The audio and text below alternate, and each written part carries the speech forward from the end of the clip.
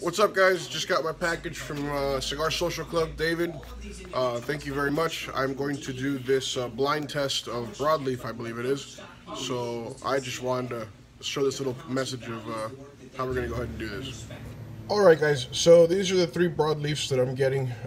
They've been numbered as the Robusto being the number 1, the next Toro being number 2, and the Churchill being number 3. So obviously we're going to try the first Broadleaf, number 1, and we're going to cut it, light it, smoke it, and see what it's all about. Alright, so here's number 1 out of the 3 cigars for the Broadleaf challenge.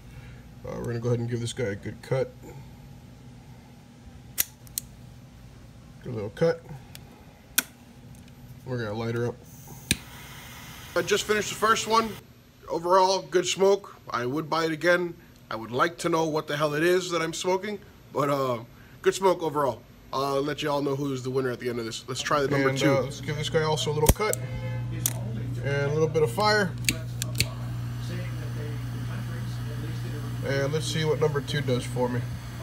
Just finished up number 2. Let's try the 3rd one, which is the Churchill. And let's see where this goes. Number 1 still holds the lead for me, so let's see what happens. So I just finished the tasting or the testing of the 3 cigars. God knows the hell I smoked. They were, of all the Broadleafs, the winner of this is going to be the Robusto, number 1.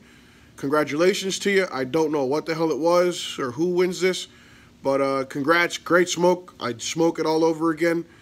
I did a quick rating of 4 different things on these cigars, just in case anybody's curious.